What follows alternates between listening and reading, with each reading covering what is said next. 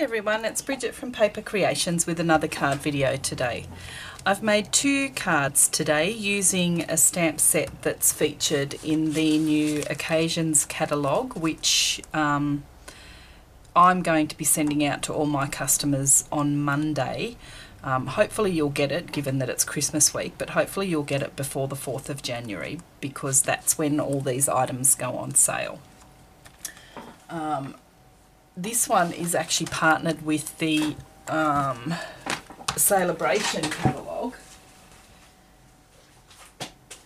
So for every $90 that you spend, you can choose a free item from this particular catalogue. So let me just see if I've used, no, I haven't used that one.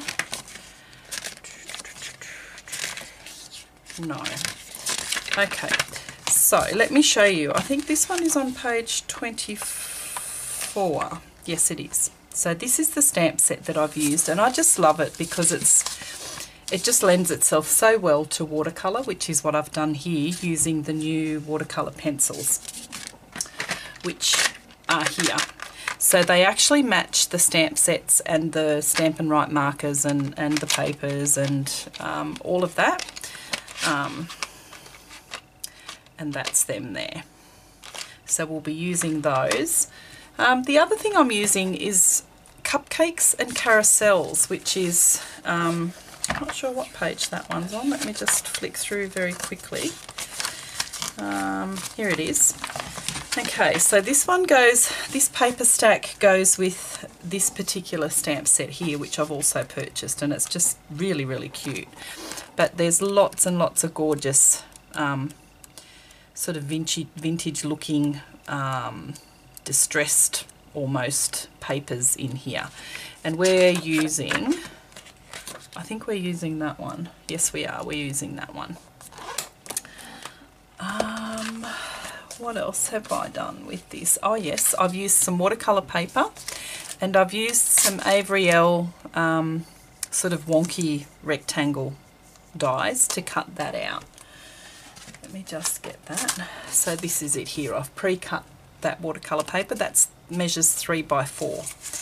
The designer series paper is 3 3/8 by 4 3/4. And I'm using note cards. I sometimes find these really convenient if I'm wanting to make quick little cards that don't take too long and you don't have to think about it.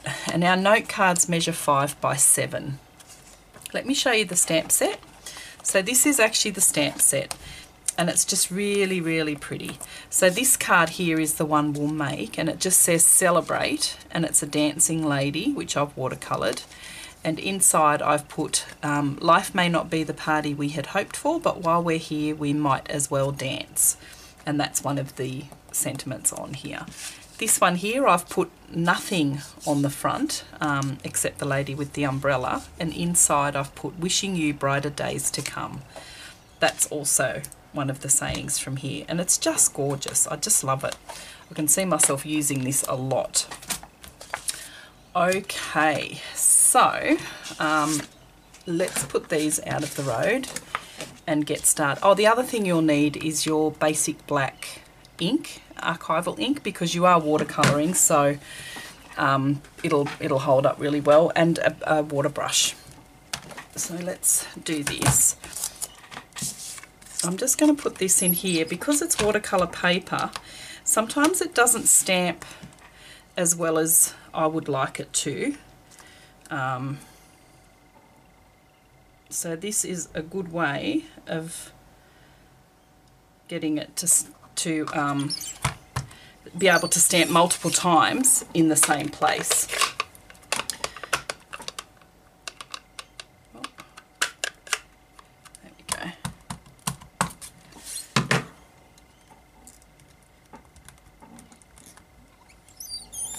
Especially with watercolour paper, because it doesn't actually stamp really well on watercolour paper.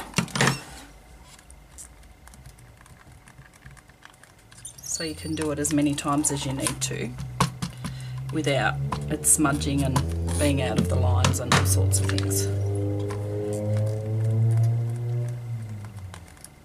Okay, I think that will do.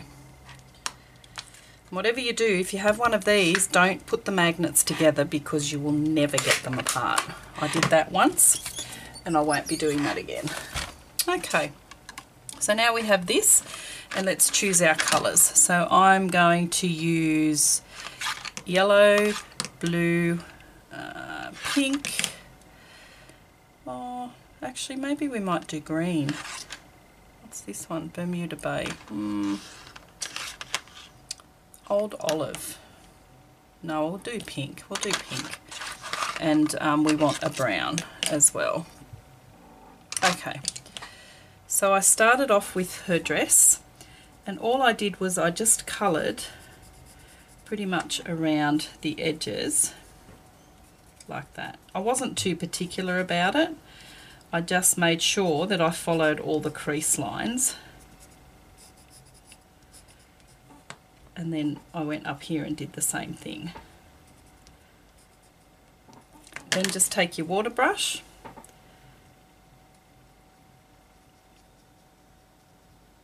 and colour over it. This is just so pretty.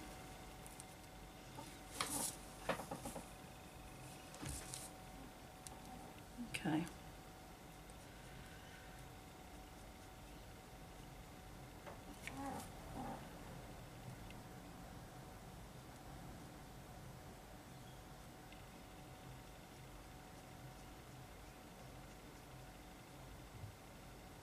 There we go.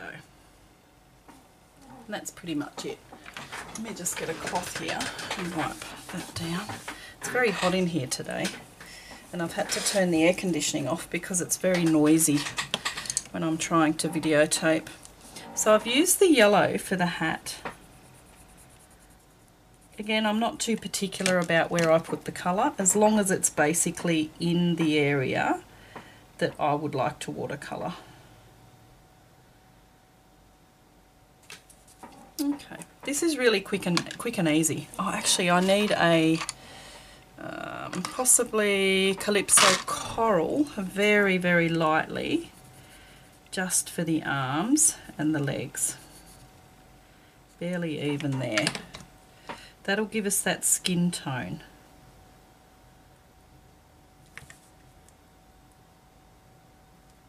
Just like that.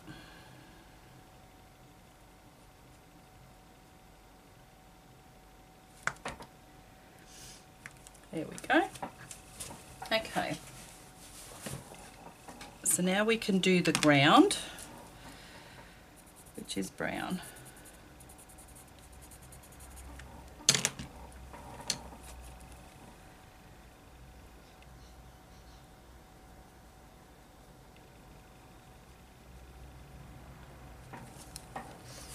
And that's pretty much the watercolouring done, except for the blue, which I'm going to actually pick up straight off the pencil like this. Just make sure that there's water coming out, and then we'll just swirl it around.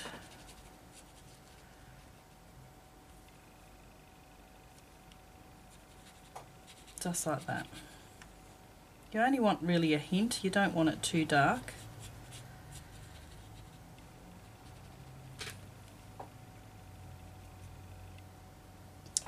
And that's it, that's the watercolouring done. How easy was that? Okay, so then we want our next couple of pieces.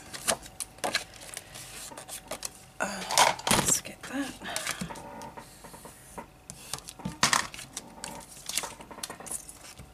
Okay, get your snail adhesive.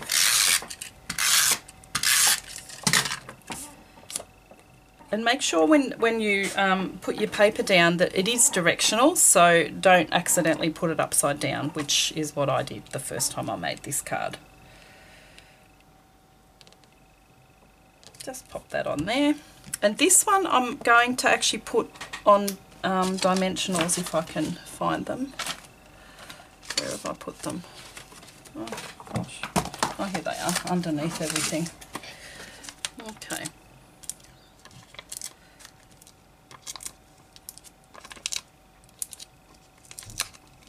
so quick and easy to do. You know, this is actually, we're going out later and I needed to make a really quick card to take with us. So this is perfect for that. I love watercolouring on cards. Oh, there we go. Okay. And then it's just a matter of stamping on the inside and you're good to go.